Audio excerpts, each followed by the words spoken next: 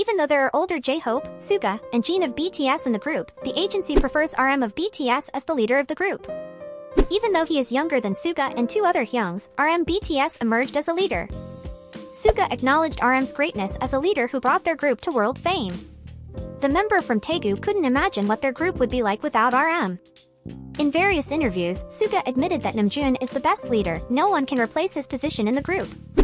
Of all the achievements achieved by BTS, the owner of the name Min Yoongi can't imagine not having a leader as great as RM.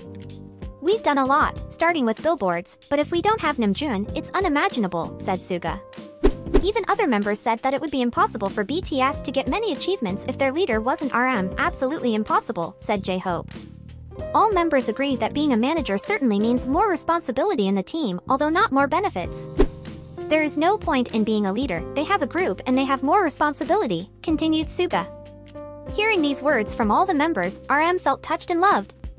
According to him, he has many shortcomings as a leader, and the other members fill in those gaps. I'm lacking in many areas, but you have mine, so I might be able to become a leader, RM told BTS. At that time, all the members recognized Namjoon as the best leader.